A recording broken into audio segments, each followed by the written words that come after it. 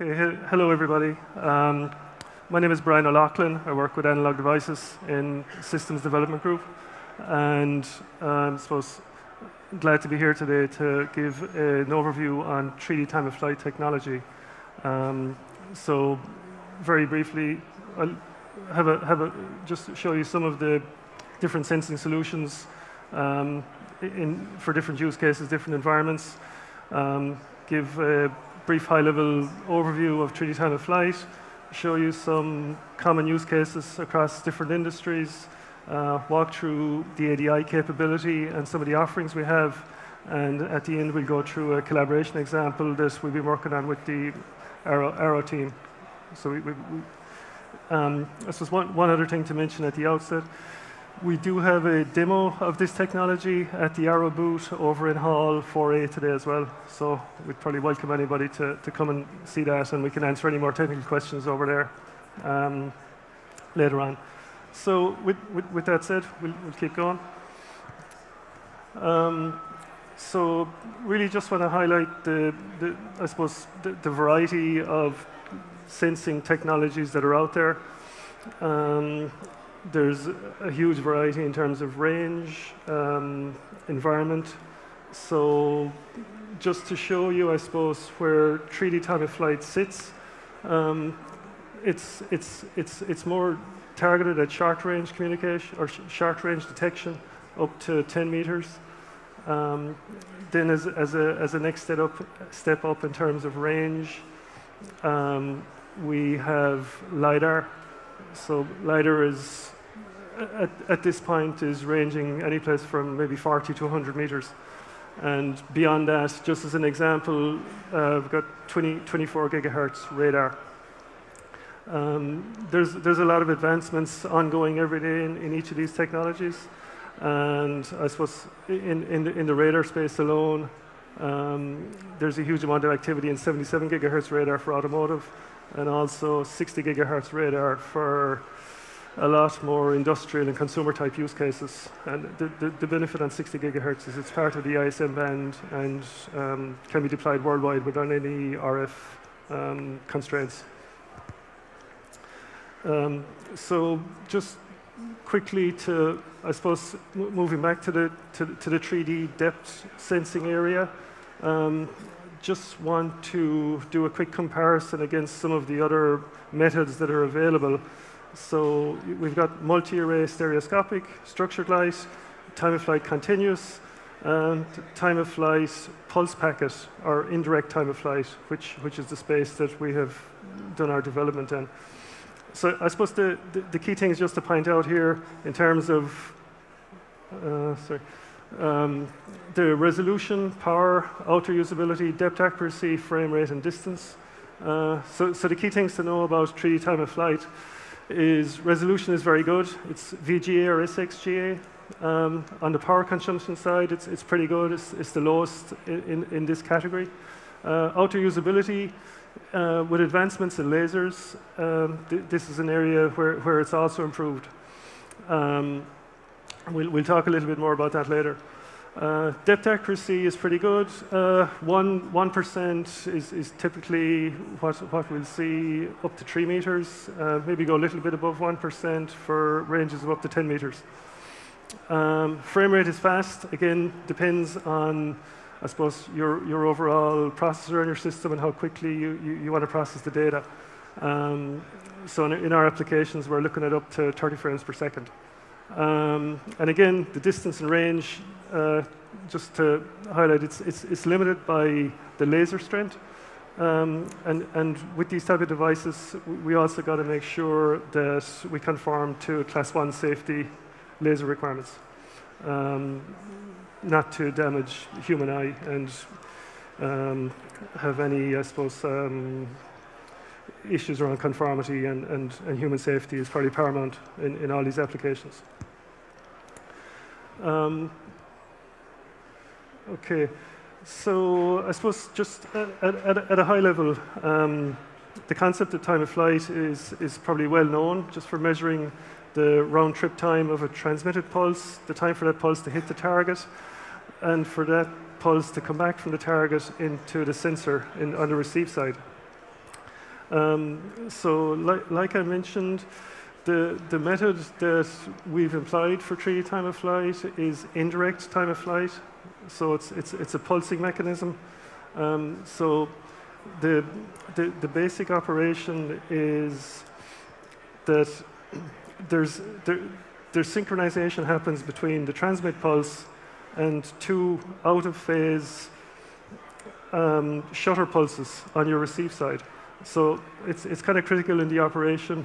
So when the laser fires, it's controlled in the timing generator, and that is tightly synchronized with two shutter pulses that fire the emitter. And the purpose of the two pulses is they're out of phase, and as you can see in the example, you have your laser pulse, and the two return the reflected pulse from your target is captured in the two windows. And depending on the range of the device, your target device from where you have your source, you get different levels of photons built up on each sample.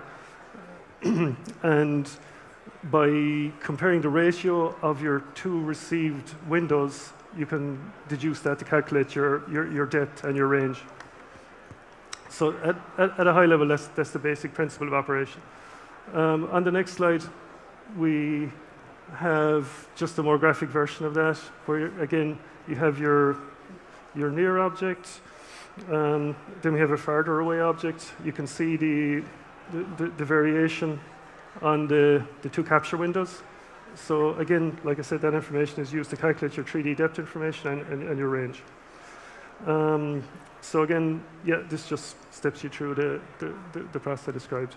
I suppose one thing to highlight is time of flight. It's independent of reflectivity. It's purely based on the photons that are received on the sensor. So it doesn't, if you have a highly reflective object or a very low reflection level object, it doesn't make any difference. You still get your 3D depth information. Yeah, so I suppose it's just worth talking about this one for a few seconds. So this gives us the spectrum of sunlight. And what I mentioned earlier is with advancements in laser technology, because this is the lowest noise point on the sunlight spectrum at 940 nanometers, with use of 940 nanometer lasers, we get a good success in outdoor performance on the 3D time of flight system. So I suppose that's one key point with the 3D time of flight technology, that 940 nanometer wavelength is well suited to it. Okay, so just want to walk through some kind of depth mapping applications, and just to show you, I suppose, the breadth of where the technology can be used. And I'll go into a little bit more detail in the following slides on some of these as well. So we've got AR, VR, again, gesturing, virtual reality, gaming. There's a huge scope for, I suppose, development in this space, and lots of companies are putting lots of time and resources into it.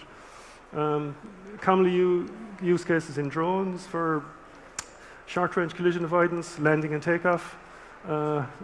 Very wide variety of industrial applications, particularly around safety with robot arms, but also in autonomous vehicles and lots of other processing, I suppose, operations in industrial.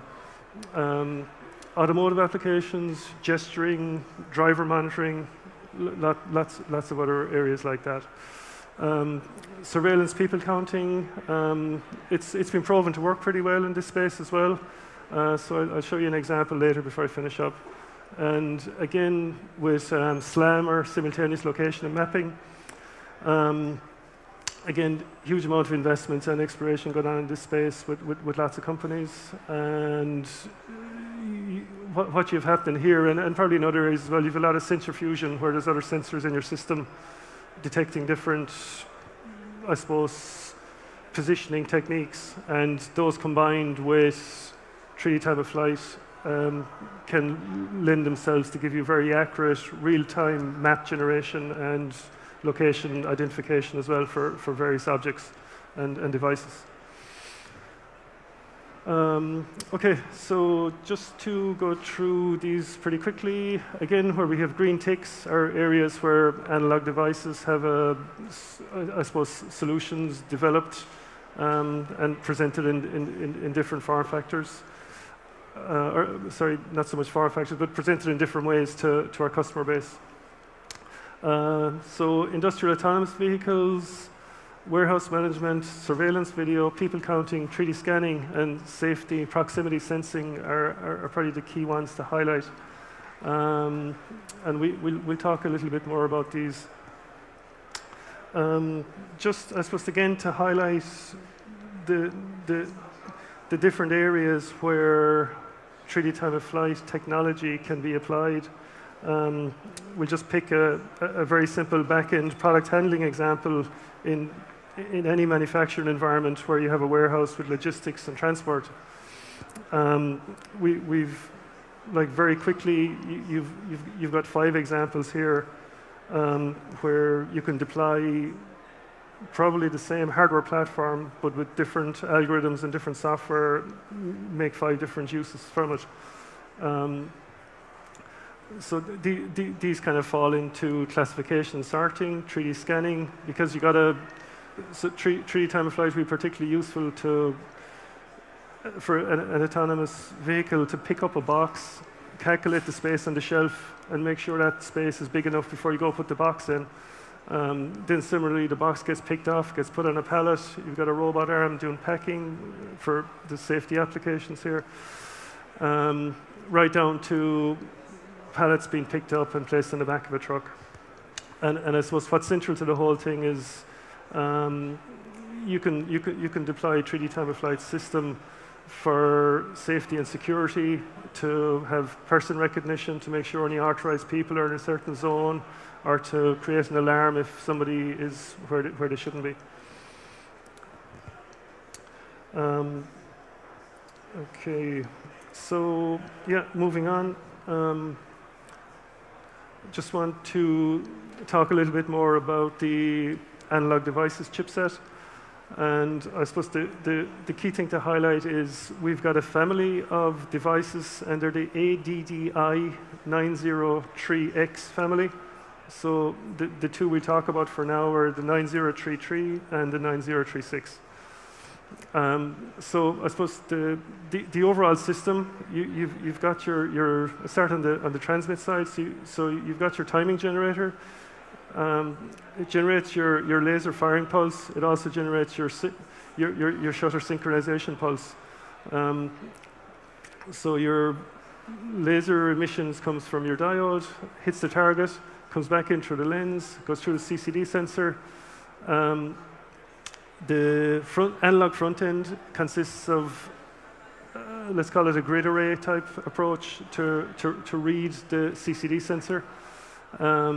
This data is, or these signals are cleaned, and I suppose any jitter and kind of clocking misalignment is fixed as they're passed out at this point into the depth processor.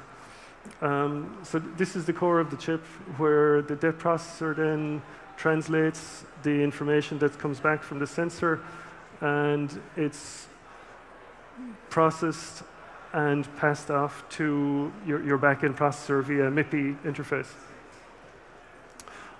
So on the left-hand side, you just have a comparison of a RGB color image versus the depth map image that you get from the 3D time-of-flight solution. Again, just to show I suppose the circuit diagram in a little bit more detail. In the center, we have the analog devices 3D compute chip. We have, sorry,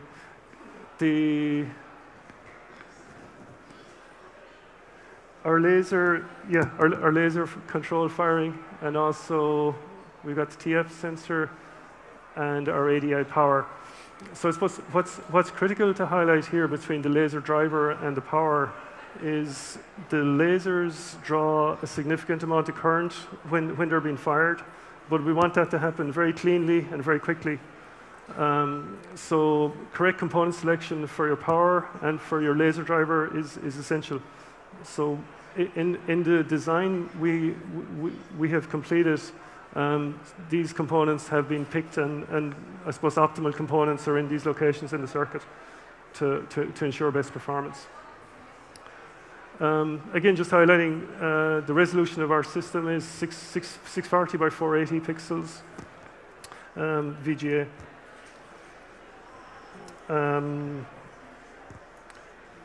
And again, yeah, just to highlight some of the advantages. So with the solution, we get picosecond accuracy. So it just gives you increased depth information. Laser temperature compensation, like I mentioned, because the lasers are very high wattage, and for a very short instantaneous time, when the current flows there, the temperature rises dramatically. So we need some mechanism for temperature compensation as well to keep kind of reliability in the system. VGA resolution, it's up to 4x higher than other solutions that are out there. If you do go and use the ADI solution, and you'll probably compare it to others, you can see the benefits. We mentioned already 940 nanometer, excellent for outdoor operation with sunlight, and interference cancellation feature as well, which is needed in factory automation, particularly where you've got multi-sensor applications. This is probably a differentiator in the ADI solution. And we can talk about it more if people are interested afterwards. So again, I suppose in summary, it's just worth highlighting the high resolution and depth accuracy, multi-channel interference, and with the 940 nanometer, operates in strong sunlight. I'll just go on to show you a few examples that ADI have developed. And let me see if I may have two short videos that I can play if my system behaves. So again, this one, just what we want to highlight here, it's like an application for a robotic arm where you have like a traffic light system, that you have your green zone where the machine behaves as normal and works at normal operating speed. You have an orange area. Whoops. Sorry. We have an orange, the orange zone where the machine detects the presence of something that shouldn't be there, and it starts to slow down the robot. And then if we have the red zone, and if the red zone is impeded, immediately the machine stops. So I suppose this is a real-world example, and there's some software developed that can go with the ADI platform to implement this feature. So yeah, I'll come back and maybe just give you a quick snapshot of the video in a few minutes. So moving on to a second example. So this is in the area of people counting and flow counters. So again, some testing has been done within analog devices, and the results that show 3D time of flight as a mechanism for people counting are very positive, and it's an area that I suppose we're very happy with, and the business unit who own this technology, it's probably one of their key areas that they're looking at in the near term as well to deploy a solution for. So again, it's an example of added value that analog devices can offer on top of your basic hardware. So with that, I'll just escape for a second and see, can we just jump to videos?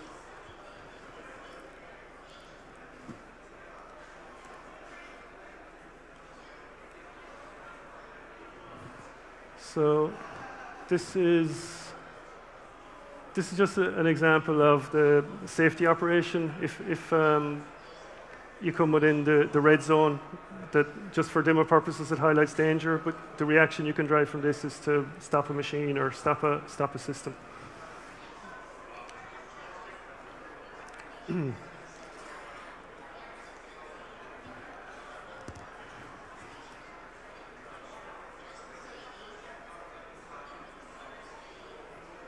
Okay. So it just hopefully gives you some idea of how the technology behaves and the flexibility you have with it. I'll just start up the people counting one is pretty good as well. So again, this is positioned over a doorway, and I'll just let it play through, and you can see the effectiveness.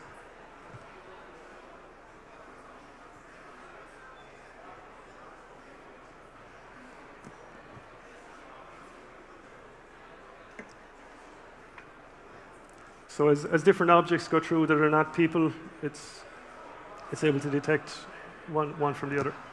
And where you have multiple people enter at the same time as well, it's pretty good.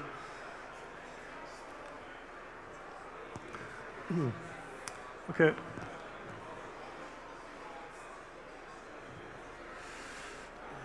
So yeah, hopefully they give you a flavor for the power of the technology and what can be done with it.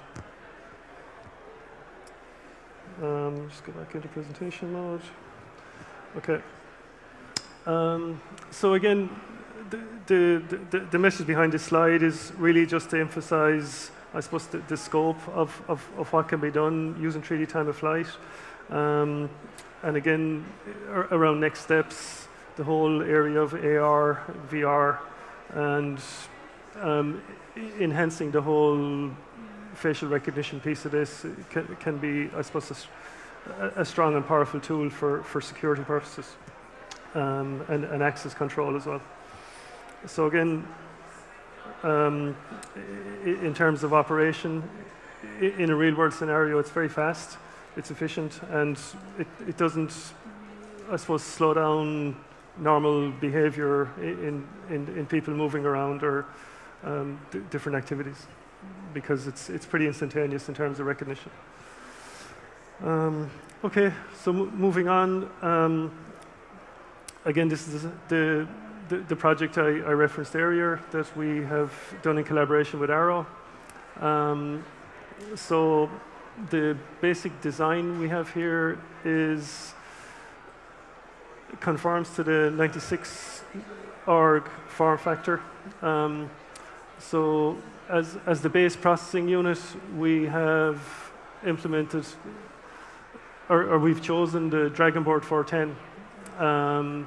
So that's the base processing unit, and on top of that sits our mezzanine board. And the mezzanine board is what contains our AFE, the CCD sensor, and the lens.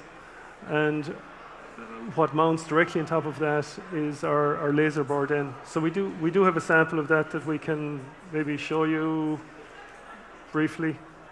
And again, afterwards, it's at, if you want to see it in more detail, it's at the Arrow booth in Hall 4A.